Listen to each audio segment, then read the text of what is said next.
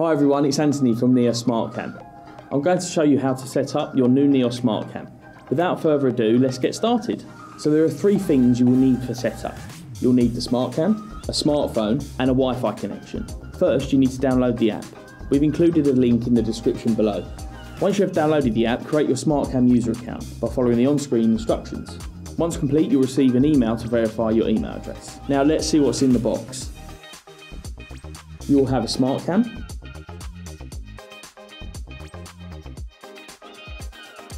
quick start user guide, an additional box. Inside the additional box, you have the Neos SmartCam power supply. It comes with a round metal plate and an adhesive round pad. Now let's add your new Neos SmartCam to the app. The first thing you want to do is remove the plastic from the SmartCam. Let's head over to the app. If your account creation has been successful, then you will see a plus icon in the top right hand corner of the app. Press the plus icon to be taken into the device setup screen. You will now see a screen like this. And then you're going to want to plug in your SmartCam. So connect your USB and power it up. There is an LED light on the back of the camera. That should be a solid yellow when you plug it in. This is telling you that the camera is warming up. Wait until there is a blinking yellow light before you begin setup. Now you're ready to connect your Wi-Fi SmartCam to your Wi-Fi. The Wi-Fi information should automatically populate with the network that your phone is already connected to. Enter your Wi-Fi password. Now come back to your SmartCam. On the bottom of the camera there is a little button. Push that button and hold it down until you hear it say ready to connect. Ready to connect. Now go back to your app and confirm you heard it say ready to connect. You should then see a QR code like this appear. Simply present this code to the Neos SmartCam. QR code scanned. Please wait. It works best about 10 centimeters from the SmartCam. After it scans, you should hear the camera say, QR code scanned, please wait.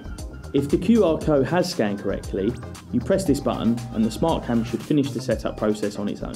The LED indicator on the back should now be flashing between yellow and blue, and then it will flash blue and then turn a solid blue. Setup completed. Now you can name your camera.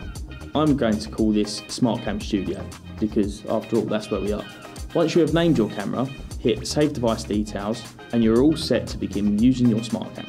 So now the camera is working, you can then find it at home. To mount your camera, you will require the adhesive pad. Peel away the white film, stick it to the back of the metal mounting plate and then remove the red film. Place it on the wall and then take your SmartCam and stick it to the mounting plate. A few things to watch out for. Most Wi-Fi networks are 2.4 GHz. Some Wi-Fi networks have both 2.4 GHz and 5 GHz. Just make sure the SmartCam is connected to a 2.4 GHz. Also, double check you have entered the Wi-Fi password correctly. Be sure not to confuse this with your SmartCam account login details. If the QR code doesn't scan right away, you can always move it closer or further away to adjust the distance between the phone and the camera. If that doesn't work, then try to tilt the phone to make sure there is no light reflections on the screen.